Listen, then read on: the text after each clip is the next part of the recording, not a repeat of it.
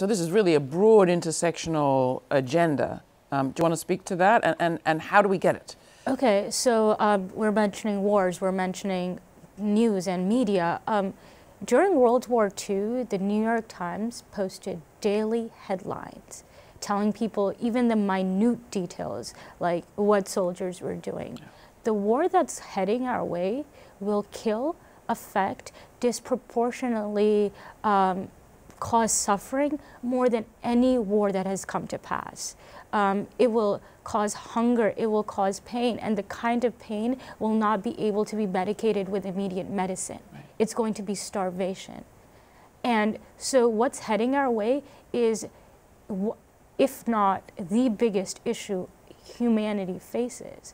That's why we have these very specific demands. That's why our actions are so dramatic. We cannot work against the media or the sources of information that are available to people. We need them as much as they need us. We need to be working in hand with the quote-unquote liberal progressive medias. We're not asking, for example, Fox News to change its agenda. We're asking for the New York Times to put it on its headlines. We're asking for the Washington Post to put it on its headlines. The people that claim to be for justice, for social movements, it's your time to do it. And as we know, it's a media ecosystem in which there is also independent media like ours.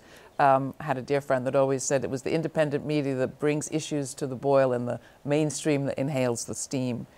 So in the spirit of that, here's our report from the climate strikes of this October and some of the actions of Extinction Rebellion.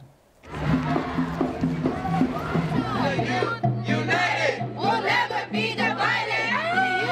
United, we'll never be divided. What do we want? What do we want it now? What do we want? Climate justice. We want it now. What do we want? Climate justice. When do we want it? Now. Did we want it yesterday? No. Did we want it tomorrow? No. When do we want it? Now. My name is Carrie Fulton. I am a policy fellow with the Climate Justice Alliance. I'm also a National Urban Fellow. So we're really happy here at the Climate Justice Youth Summit. This is the 7th one. It's very exciting to be here because you're looking at young people from all over the country and even really the world that are gathering together to discuss climate justice and what that means and how we're all directly impacted and connected. You know what? Let's do a quick chant. Y'all ready for a chant? I can't hear y'all. Y'all ready for a chant? So my name is Ayisha Mallet. I'm a climate justice youth organizer at Uprose Brooklyn, Woo. So today is the Climate Justice Youth Summit, which is something that we've been doing over the past 10 years.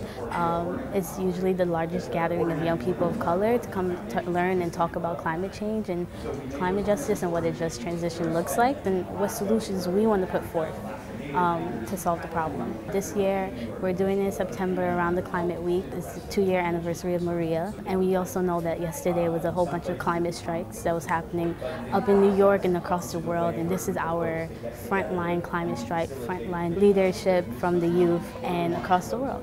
We don't get it. Shut it down.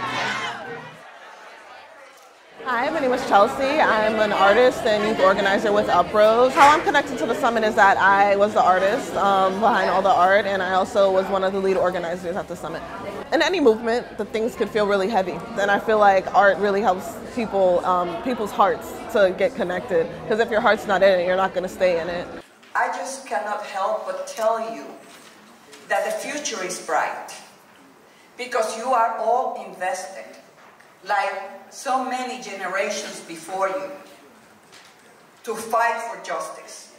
When we saw 4 million people around the world, young people, missing class, missing lessons in the classroom, because they were about to teach us a lesson that what it takes is leadership and courage.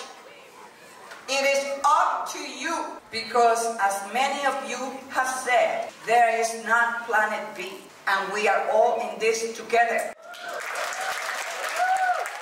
Talk about the way that we tell this history, Libero, because I'm thinking to myself, you know, you two are great, and I'm reminded of the movements that I was part of in my teens, which were saying some of the same things about nuclear conflagration. I went and camped out at the Greenham Common Women's Air Force, women's encampment protesting U.S. Air Force cruise missiles, and we felt that same sense of urgency. And the story that is told of the 80s is, well, that was just a kind of, explosion of activism. But it also led to a non-proliferation treaty. The cruise missiles had to be removed. You saw a difference in the nuclear discussion because of people, especially women and young people, speaking from our hearts. And yet, but it goes back to the story, because the story is told that this stuff maybe worked once in the civil rights movement. Sure. But it's not true. It has worked. It does work, and I think the challenge for any movement is how do you zero in on a strategy to get to these bold demands? Right. I mean, these 4 demands that were laid out are huge. They're massive. The thing that prevents us from getting there is the lack of power. And I think, nonviolent direct action, civil disobedience, these are tactics. They have to be deployed in a power building strategy. How do we? Meaning we have to grow organizations, we have to grow institutions, we have to win some victories. People don't stay in movements where you lose all the time. Right.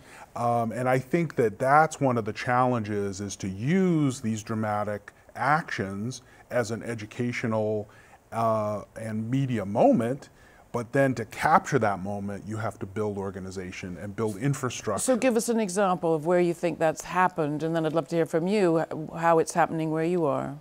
Well, I think that, examples of that is where people build local organizations. The climate strike was not just a single flash in the pan event. It actually built local high school committees. It built local structures. And to the extent that those continue, and that they build over time and aren't about one event, then that shows the ability to actually win some victories. We can't just have demands, we have to have clear targets.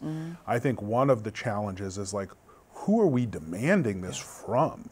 And how do we put pressure on those targets?